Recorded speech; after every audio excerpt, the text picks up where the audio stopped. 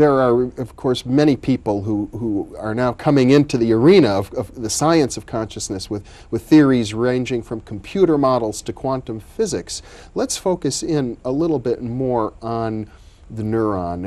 It seems to me that the fundamental philosophical question would be, even if we talk about billions of neurons or many neurons interacting together, how is some kind of a physical system like that going to generate my experience of you sitting across from me at this moment? Well, your experience of me has a number of different aspects.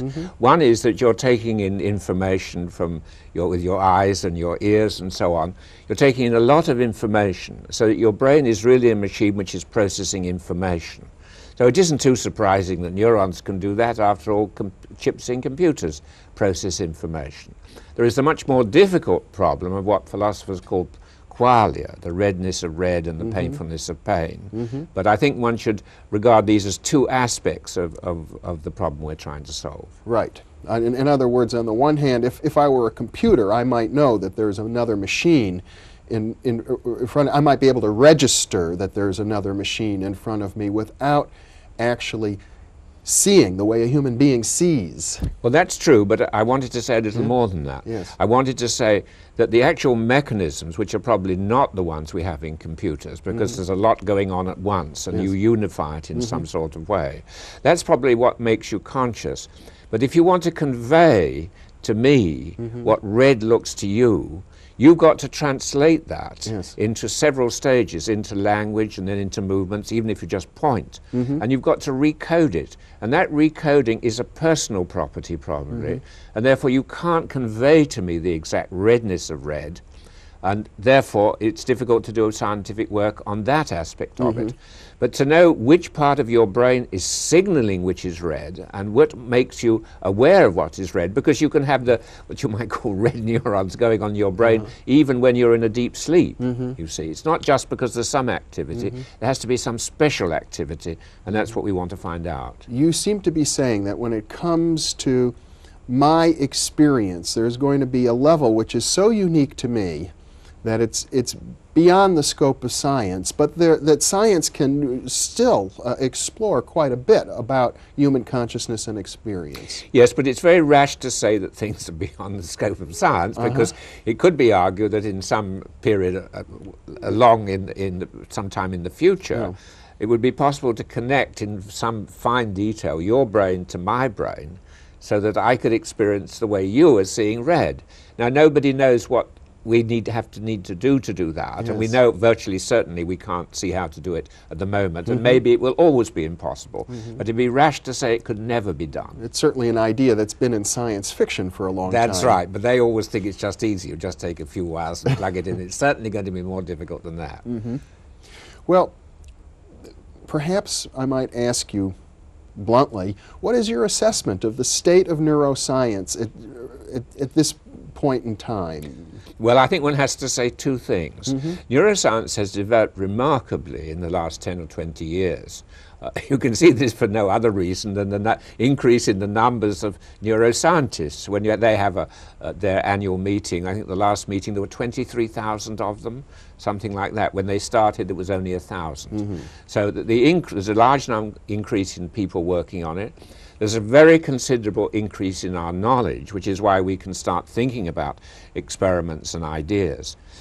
But when you look how far you've got to go to explain this very complicated thing, which is our brain, and all the processes which are very transient and interacting in very intricate ways, we're clearly only just beginning. Yes. But nevertheless, we have made a solid beginning, but only a beginning.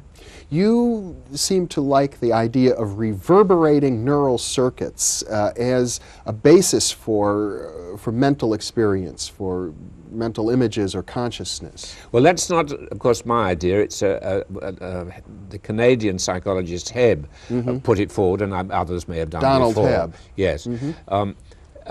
We think that we should look out for that. We don't necessarily believe it has to be that form, and it's it's not at all clear which circuits would reverberate, because things are so interconnected in the brain that to get a reverberation which doesn't spread all over the place is not easy. And if you do get a reverberation which spreads all over the place, you have epilepsy. You see, so it's one of our speculative ideas, but not something which we feel deeply about, shall we say. Oh, okay. But when we talk about visual processing in particular, which is an area that you've specialized in, you seem to favor the idea of a reverberating circuit between the cortex on the surface of the brain and a deeper area called the thalamus. Yes, that's perfectly true. But what we want to explain is the fact that you have to have some form of very short-term memory. If you couldn't remember at all what had immediately happened, it's difficult to see how you could be aware of anything.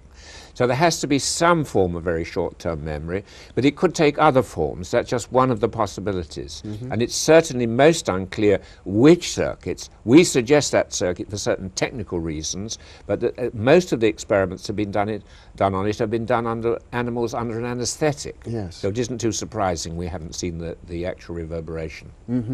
Well, I noticed that when you answer my questions, as you wrote in your book, the astonishing hypothesis, every answer needs to be qualified. The field of neuroscience is so complex that it seems as if there is no way to state a simple and obvious theory about any of it. Well, so it would be if you talked about genes. If you talked about genes and what they are.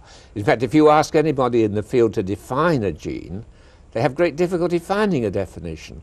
And that's because basically we believe it's all evolved by natural selection, and it's a lot of molecular gadgetry and so on. And you don't expect to be a simple, crisp answer as you get, say, in Newtonian mechanics. It's a different, biology is very different from physics in that respect, at least from fundamental physics. Well, I'm puzzled a little bit because since the field is so complex and amorphous and ambiguous, and no one theory seems to exist without many objections popping up along the way, why do you hold that neurons are so primary? Well, it's difficult to see unless you want to go to something which is immaterial. It's difficult to see. And we wouldn't want to say that certain of the molecules associated with neurons, or even what's called the glial cells. The point about neurons is that they're very good at sending information over long distances, or you couldn't waggle your toes, for example. So that's why we concentrate on neurons. It's just a natural place to focus, but it doesn't mean to say we don't look at groups of neurons, or we also look at the components of neurons and the things affiliated with neurons. It's just a focus attention. Well, one of the big philosophical arguments in the field of consciousness is the mind-brain problem, and you're suggesting that if we look at neurons, that will be the way to resolve that problem.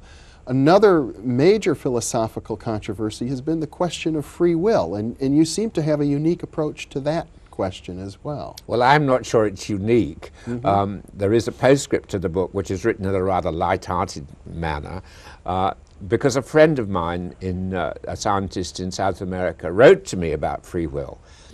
And I could see that his ideas were very different from mine. I didn't know I had any ideas about free will. So I then wrote them down what they were in a sketch way. But the point of that postscript really is to say, it does suggest a sketch of an idea about free will. But the real point of that is to say that any explanation probably depends on the distinction between the conscious processes in your brain and the unconscious ones, and it would be wise to understand that first before you got too deeply into free will. I mean, you must have noticed that, for example, among your friends, that they sometimes don't always give the reasons for what they're doing, that they think it is quite genuinely. And you can sometimes predict what they're going to do before they actually do it. You see. So you have to incorporate all that. And that's because what comes out as free will has got a lot of unconscious processing going on before that. And if you don't know how to make that distinction, it probably won't be easy to explore free will scientifically.